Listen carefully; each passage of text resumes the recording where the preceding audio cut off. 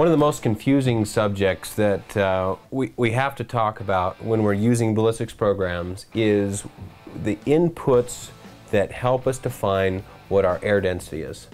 A lot of different methods out there that exist. We're pretty keen on a couple methods ourselves. Now, when we're talking about air density, essentially what we're looking for is the air pressure and the air temperature, and then also humidity plays a small factor. Air pressure is just relating the amount of air that's in a column up above us, and if we're higher on the mountain, then we have a smaller column of air, so there's less pressure, less weight of air standing on top of us. If we're down at sea level, then we have a little bit heavier column of air. There's two different ways to report pressure. The first is by measuring the raw reading where you're standing. Another method of reporting pressure is correcting that raw measured value, that station pressure, correcting it back to sea level. And the reason why we do this is so when we report weather conditions, we can see a changing weather pattern. So we can call that the corrected pressure or the absolute pressure. Those are some different terms used. Sometimes it's just called barometric pressure. When we're shooting and using a ballistics program, really what we want is just that station pressure. Your Kestrel will do it. Most of your little watch devices will do it. The G7BR2 rangefinder, that will measure your actual station pressure. Those devices are what we want to use to measure, and the output from those devices is what we want to use in the program. Now let me show you a quick tip here. To eliminate a lot of the confusion on the pressure, I like to use an equivalent altitude. So if we go up on the mountain to 7,000 feet, it automatically corrects the inputs on your program for the station pressure that we're going to see. So that station pressure at 7,000 feet for standard conditions is 23.09 inches of mercury.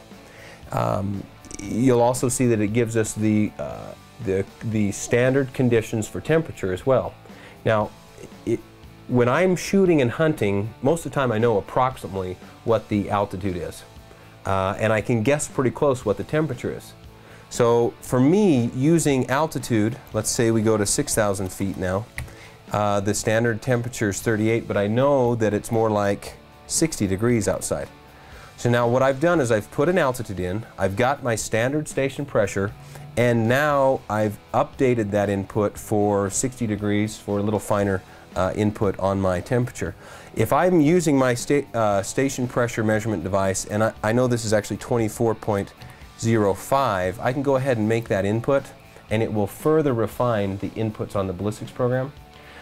So for any elevation that you enter into the G7 program, it is going to give you the standard conditions, station pressure, and temperature.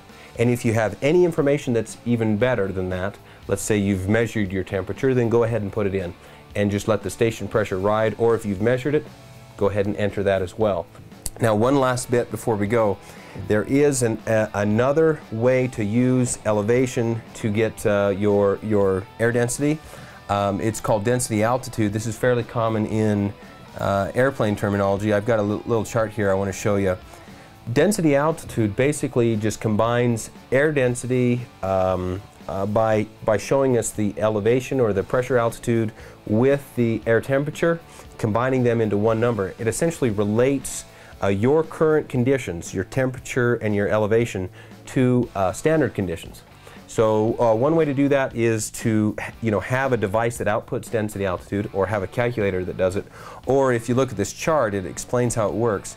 If you've got a pressure, let's say our pressure altitude is 5,000 feet, and my temperature in Fahrenheit, let's say it's 80 degrees.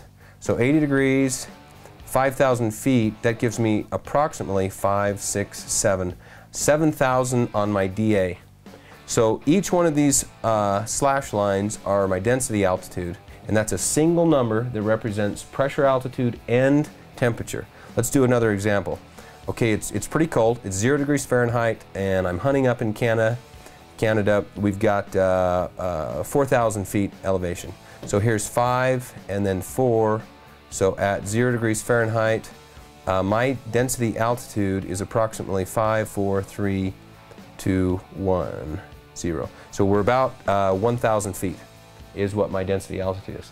So that's a really unique way to simplify those inputs to the very elemental number. A single number input gets you your pressure and temperature inputs.